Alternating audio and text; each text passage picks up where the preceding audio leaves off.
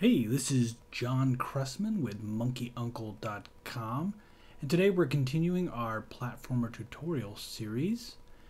Today we will be going over vertical elevators. Our last episode handled horizontal elevators, or moving platforms as they're sometimes called, but now we'll be handling vertical elevators.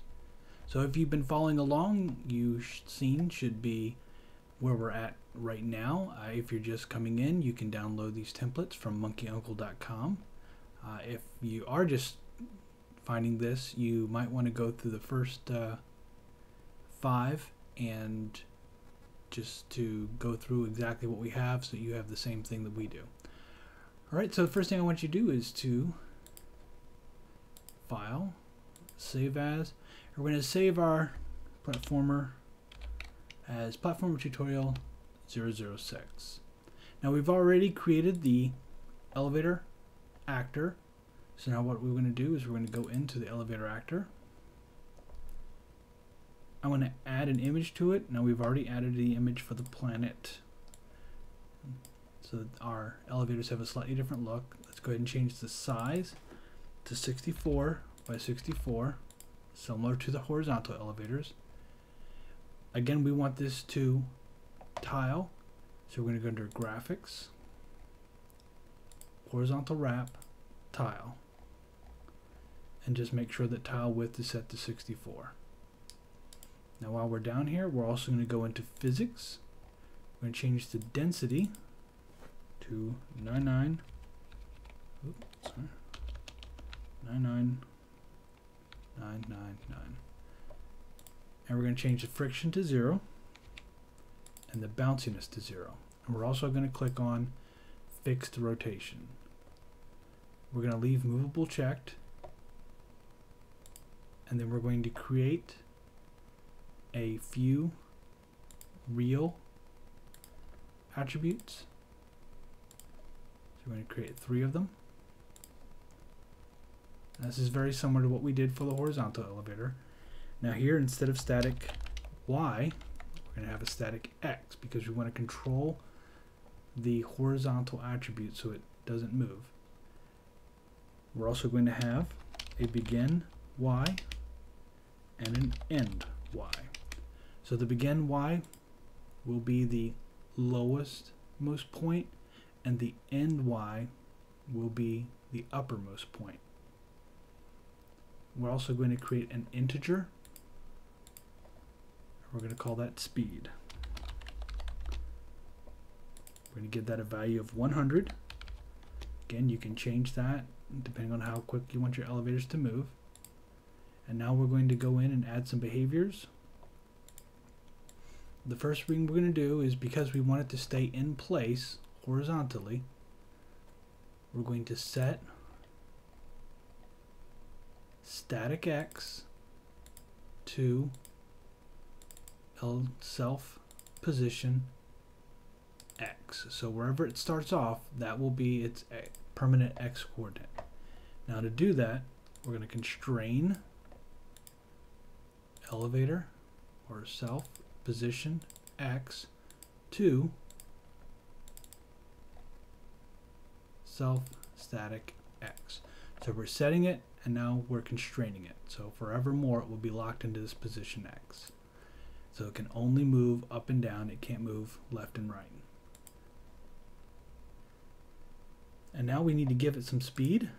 So we're going to use a change attribute, and we're going to change elevator, motion, linear velocity, Y, so up and down, and we're going to give it a value of self speed, that integer we created and we set to 100. So what this is going to do is it's going to send the platform up. And now we need to create some rules to keep it in bounds.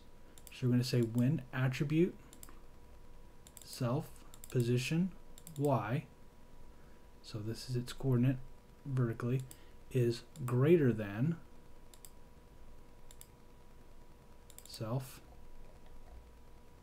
end Y,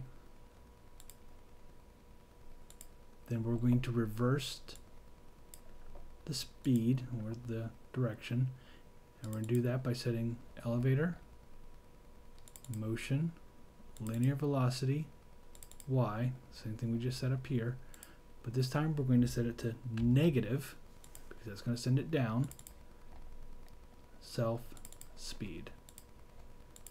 And now, just to make things easier, we're going to Alt or Option click and drag.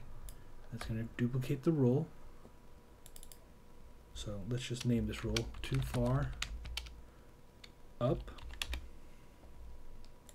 and this will be too far down. So in this one, we're just going to change this. We're going to leave self position Y, but we're going to say when it's less than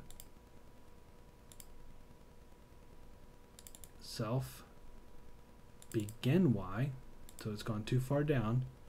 Then we're going to set the linear velocity Y to, instead of a negative, we're going to get rid of the negative and set it to a positive. And that's going to send the elevator back up. Let's file save. And now let's go to our scene. Let's go ahead and place the elevator. Remember, it's this vertical elevator. And we're going to leave this small. Now, just like in the horizontal elevator, we have to set the coordinates. So this is going to be the topmost point where I want the elevator. Now what I'm going to do is I'm actually going to move this, make that a little bit smaller. There we go. This will be the topmost coordinate, or the end Y. So we're going to click on it, and we're going to see what its position is. Here's the Y position, 578. And we're going to come down here and make the end Y 578. Again, this is very similar to what we did with the horizontal elevator. Let's go back. We're going to take this elevator. We're going to move it down.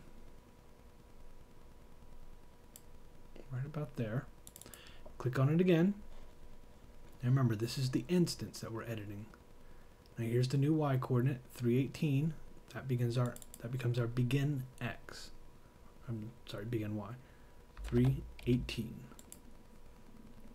So there we have our begin and our end. Let's go back. And remember, it goes up first, so we can certainly leave it right there. I'm actually going to move this over slightly. There we go. And I'm going to file, save. And now we can test it. So there's a little elevator. It's moving up. It hits the top point. It reverses, hits the bottom point, and reverses. And now let's try our little man. So I'm going to walk on. I'm on the elevator. I go up, and I get a little bump there. That's okay. As you can see, I'm riding. Now I'm going to jump on the elevator. I can continue to jump. And I can walk off the elevator. I can walk back on the elevator. Walk off the elevator. And there you have it.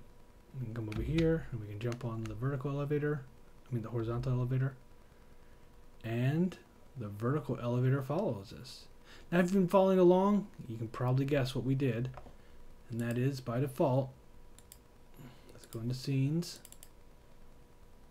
scene, layers, and yep, you guessed it, it put it right here in the HUD. So let's go ahead and try it again.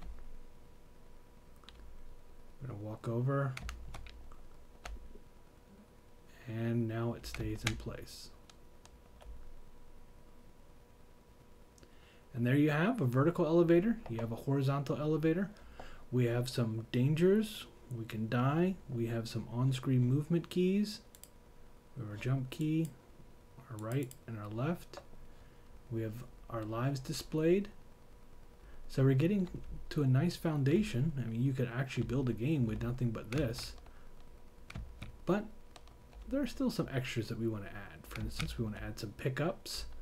Probably want to add some enemies, just to make it fun. So stay tuned in our series. I know this is a short episode, but I did want to break up the horizontal and the vertical into 2 different episodes just because sometimes people only need vertical or only need horizontal elevators, so it makes it easier for them to find it on YouTube. Alright, you guys have a great time. Remember, you can download the template and a ton of other templates on monkeyuncle.com. We'll see you next time.